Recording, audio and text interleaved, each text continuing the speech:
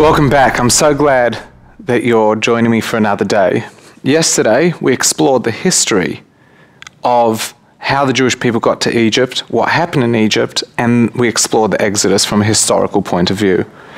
Today, I'd like to actually explore the deeper meaning, the message within the story, because Torah presents itself often as a series of stories, and it was recorded as stories, history. These accounts happened to the Jewish people. But from a Kabbalistic point of view, Torah is not about the story. The story is just how the message has been embodied in this physical world.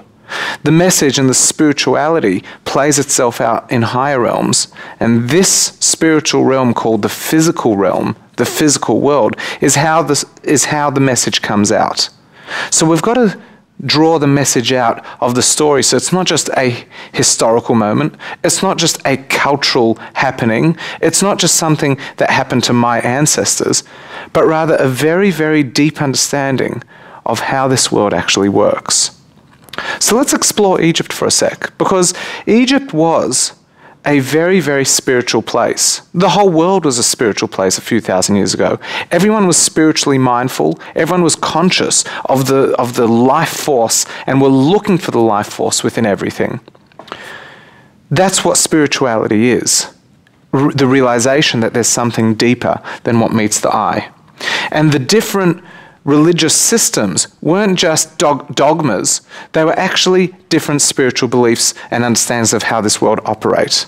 So when the Jewish people received the commandment at Mount Sinai, thou shalt not have any other God, you can't have any other God, it's because the world has been created in a way that one could believe, one might think that there are all sorts of different spiritual forces. And the way we interpret that will decide what our belief is. In the pagan systems and in the systems adopted in Egypt, there were many different gods. There wasn't the idea of a unification. There wasn't that idea of monotheism. They had many different gods, and each god played its role, and the world operated according to the different beliefs and the different traditions that came up. But it wasn't just blind belief. There were miracles, there was magic, there was very real physical evidence in their day-to-day life of a high spiritual being, and therefore everyone was extremely spiritual, including Pharaoh, and we might explore that today. Let's start with the end. The end of the Pesach story is the splitting of the sea and the Jewish people leaving Egypt and going into the desert. And once they reached the desert, for 49 days they journeyed until they got to Mount Sinai. The importance of this is because the 49 comes to tell us something very interesting about what happened in Egypt. The 49-day journey to Mount Sinai was a process of 49 growth opportunities, 49 rungs, 49 steps that the people had to climb in order to reach a point spiritually, mentally, emotionally, so that they could experience the Sinai experience. So if they were going upward and they were getting to a point that they would be ready, had they fallen down that they needed to climb up? And according to Kabbalah, the answer is yes. When the people came to Egypt, they came from the land of Canaan. Jacob's sons had arrived seeking food, and they settled in Egypt, and life was good. They had farms, they had industry, and they had their belief and they had their spirituality. They were all monotheistic. They had their understanding of the world, and they had their practices and their code of conduct. But as time went on, in the book of Shemot, the Torah relays an interesting little story. Vayokal melech chadash, and as we explored in the history yesterday, a new king arose. And one of the things that this new king in Egypt did was he declared national projects. And he said, we are going to build things. We're going to build monuments to Egypt, monuments to us. We are going to build ourselves. And he recruited all the Egyptians and all the Jews, and he himself rolled up his sleeves to start working. This was very much part of a cunning plan and a way of enslaving the Jewish people. He couldn't just take the people and enslave them. He had to first disconnect them from their past, from their heritage, And he had to remove from them human dignity in order to be able to keep them in a state of enslavement. You can't just take a free person and enslave them. It doesn't work. Psychologically, it doesn't work. The person will rebel. And so therefore, Pharaoh hatches a plan which would slowly break them down. And within a period of time, most of the Jews had actually joined the workforce and had actually started building national projects. What they failed to notice was Pharaoh started pulling the Egyptians off the work until only the Jews were left building. Pharaoh stopped coming to the construction sites. The Egyptians were no longer workers, they were now masters, they were now foremen. And the only people left building were the Jewish people. And they didn't realize at first. And when they did realize, they justified it. Well, we're the ones building. And so the slavery didn't begin with a whip. The slavery began with a mindset. The whips came shortly after, once the people wanted some more. And when Egypt started removing rights, and they want more rights, and Egypt's actually removing rights, then, so as to quell any chance of rebellion, the slave masters and the physical oppression began. And it was in this period of time that the people would begin to drop to the 49th level of impurity. Now, what is impurity? What is purity? They're very, very strange words. They're not words that we use in Western society. If someone uses the word impure, we automatically think religious connotations. And even then, it's very hard to quantify. So what I'd like you to actually see purity and impurity as are forms of connection or disconnection. When something is pure, when we say a child has such a pure face, it's radiating soul, really what we're saying is that there's a deep connection between the emotional and the deeper side and the facade that the child has. What you see on the outside is what you see on the inside. There's a complete connection. When there's a disconnect, what you're seeing is not what really lies beyond. So impurity is actually a spiritual disconnection. When one becomes impure, their soul is finding it difficult, their superconscious is finding it challenging to communicate with our subconscious and conscious. It's actually a breakdown between our soul, which is our life force, which is our connector to the Creator, and our conscious self. And that is what we're talking about impurity. In the beginning, when the people first got to Egypt, there was this complete understanding of self and purpose in this world.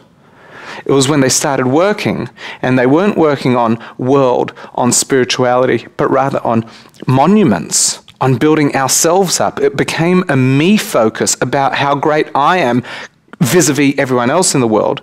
That is where the disconnect began. Now, Pharaoh was smart. He progressively led the people along.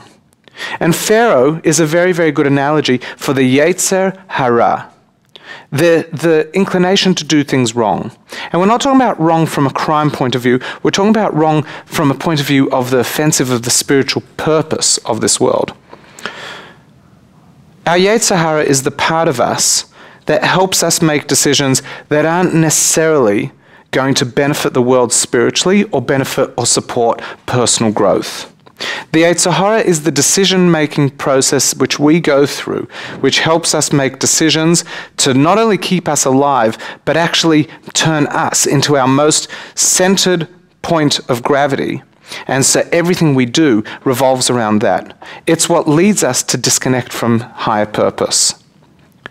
So the Yetzer Hara will never get us to do. Our decision-making process never makes erratic decisions, very rarely. It always starts in the following process, and I'm going to use materialism as an example, and I hope not to offend you. We never one day wake up and realistically dream that we would like a Greek island, a Ferrari, our own boat. We'd like to not work. We'd like to have, if you're a male, as many women as you want around you. If you're a female, whatever it is that you want, whatever type of man you want. And I'm sorry if I'm playing this into a very, very, very two-dimensional, shallow existence. But it's great that you're offended, because that means it's not what you're about. And no one wakes up one day like that. We start off wanting a little bit. We want a better car, a bigger home, because everyone else is doing that. We want a bigger meal. We want more. We want to do more. We want to dress better. Better being defined as more expensive. Better doesn't mean more effectively. Better doesn't mean it's cold, I want to wear more clothing. Better means better brand names, better colors, better compared to everyone else.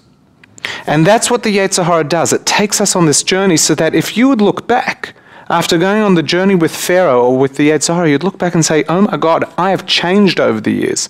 The thing is that people weren't able to look back. Pharaoh had engaged their imagination, and they were excited about this new building of monuments and this building of ego, to a point that he was able to enslave them, schlepping bricks and mortar and being whipped by a slave master. When they got there, when they got to this stage of complete disconnect, where there was no longer an understanding of self or purpose of being, came their Savior, came Moses. Moshe Rabbeinu arrived on the scene and he said, people, I'm going to take you out. Hashem has heard your cries, we're leaving. And their response was, get out of here. They had reached the second lowest point of disconnect where they could no longer imagine freedom. They could no longer appreciate the words of salvation, the idea of being free, of going to a desert, of self-governance. They were completely ensnared in the building and no longer even enjoyed it. They were being whipped. They weren't building monuments anymore. They were stuck on the hamster wheel, now just trying to keep up, trying to chase their own tail. That's why it's called slavery, because they were slaves to the wheel, going nowhere, no purpose. The slave achieves nothing in their own right. There was a tribe, Levi. Levi actually didn't get involved in the slavery. It was 1/12 of the Jewish population. I don't know if statistically they were 1/12 of every person, but they were one of the 12 tribes. And when the slavery first began, the tribe of Levi said, we're not getting involved, not because we disapprove of it, but it doesn't fit in with what we want to achieve in life. It doesn't achieve anything to do with spirituality. It's all about building up self as opposed to building up the world. It's all about physical monuments and what will be left behind after we die, as opposed to creating change while we're alive. And so Levi, the tribe of Levi, chose not to get involved. This was a very, very conscious decision on their part. And as a result, they actually weren't enslaved in the same way. They lost their rights, but they didn't have to build anywhere near the amounts that the rest of the Jewish people had to build. So what comes out is that the journey of impurity that the people went through was brought upon them because they didn't have the foresight or the realization at the moment. And that's fine, because we're all like that. We see and we respond to what we see. It's very hard to see beyond what we see. That's why Levi is a minority. So let's talk about the majority. Let's talk about us. In life, unfortunately, many of us are slaves. Western society doesn't have a very strong focus on higher spirituality. Western society values intellect, and Western society ultimately socially values tangibility, the things that we can buy. And that is why we are very much driven by the pressures of the people around us and what they have, not necessarily what they achieve. But to prove to you that we haven't stooped and no one really gets to that 50th level, the fact is people do have midlife crises. People do wake up one day and say, I want more. And everything I've got is for naught. It doesn't make a difference to my life. It hasn't made me happier. People do wake up one day and say, I want out. I want a completely different element in my life. And that's where spiritual seeking begins. So we can wait. We can either be like some of the people that do actually have that Moses moment of where someone or something approaches and says, do you want something more in your life? Or we can use Pesach as our check-in and look back and say, hey, in the last year, have I been enslaved to a Pharaoh? Have I been working on purely promoting myself, on building myself, but with no greater purpose of why I'd be doing that? Or is what I'm doing actually driven from a higher purpose? It's not about the Joneses, it's not about keeping up with anything, and it's not about just making more of something, whether it be money or any other product or asset. That's what the inner message is. And that's why there was a 49-day journey after Pesach, and remains so until Shavuot. We have a 7-week period, 49-day period, in which we grow. Pesach is not about switching a switch on or off. It's not about just suddenly changing. It's about becoming aware so that we begin the change process. It's a Moses moment.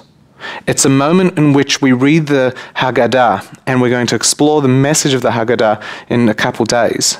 And we read it and we reflect on ourselves and say, are we slaves, or are we living a life more like Levi? And if we are slaves, that's fine, because most people are. That's the world we live in. Perhaps I want to use the Haggadah and Pesach as my Moshe moment, the moment that Moses says, I can take you out. And perhaps we can then go through Pesach and not say, it's another festival and it reflects something old. Perhaps Pesach has a very real message for me and you this year, that we stop, we reassess, and we get off that hamster wheel, and we begin a new journey through our own wilderness until we can find our promised land. I look forward to seeing you tomorrow, and we're going to explore this even further. Have a great day.